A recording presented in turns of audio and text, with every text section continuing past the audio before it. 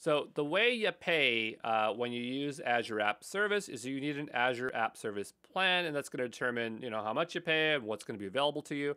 They got three tiers, which we're going to go through here shortly, and we did mention them earlier. I honestly do not like this whatsoever. This tells you this is a Microsoft product because it has these wonky pricing tiers. I hope in the future they'll change it, but that's just what it is. And so let's go learn it. So basically what you do is you have like this big wizard that tells you all the stuff that you can have. It tells you what's included and stuff like that. But let's work our way through it. So the first thing is the shared tier. And there's two types here. We got free and shared. And so there's the free tier, that red one there. It's called F1. It gives you 1 gigabyte of disk space, up to 10 apps on a single shared instance, no SLA for availability, and each app has a compute quota of 60 minutes per day. So there you go. You get some free tier there. Then there's the shared tier.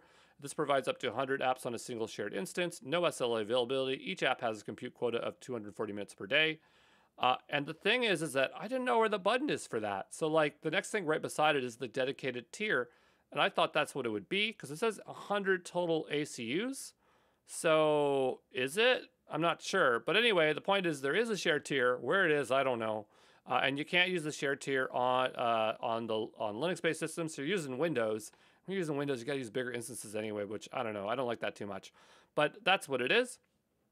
Moving on over, we're now into the dedicated tiers. And look, it's right beside the free tier. That's the green one. It says B1.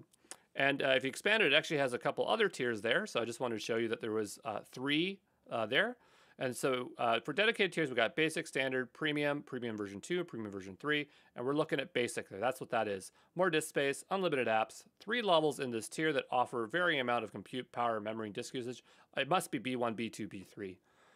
And then the next thing over is the standard, and we had to switch tabs there onto the production tab. Notice the terminologies don't really match the tiers.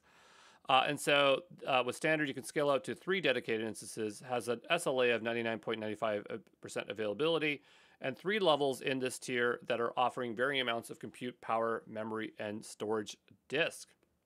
And so then that's that tier there. And we're on to our last tier, which is the premium tier. And this scales to 10 dedicated instances. It has availability SLA of 99.95% and multiple levels of hardware. So that's the dedicated tiers.